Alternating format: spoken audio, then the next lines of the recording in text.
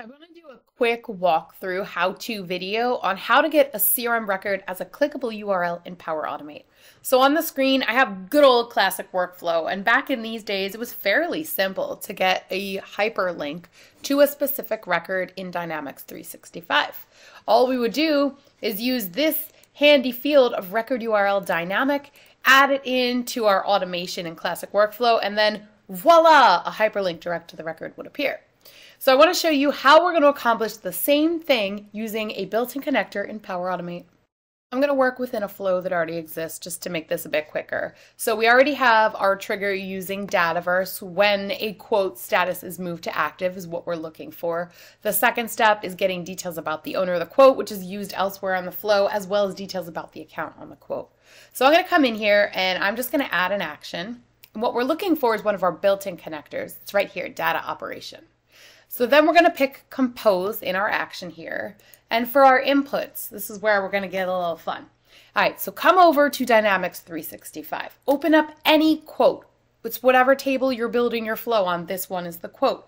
Now, I know I'm a big proponent of using custom model-driven apps for user adoption, but for this particular scenario, I'm going to tell you to use your Sales Hub or your Service Hub, whatever your main hub is, depending on your license that you have. So here I am in my Sales Hub, not my custom model-driven app. I've opened a quote, any quote. I'm going to copy this URL, and then we're going to go back to Flow, and we're going to paste it here in the Compose. So our input is a string that's going to put me directly into the Sales Hub app.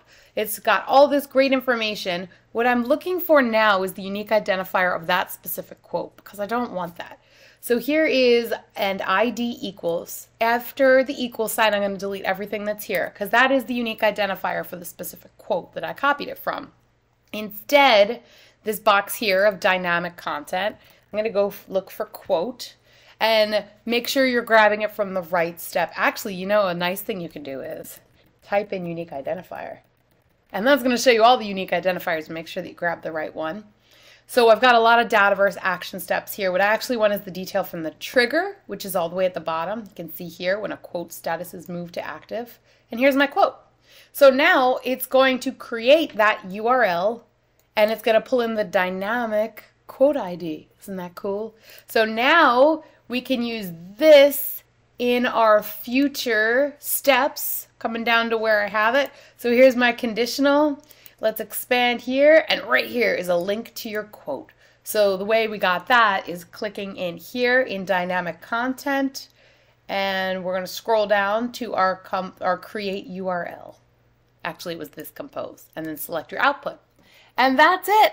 Now we have a clickable URL for our users as part of this flow. So I hope this made sense. If not, feel free to reach out and ask me if you have any questions. I know it's a few more steps than it was in good old classic workflow, but you can still get the same results using Power Automate.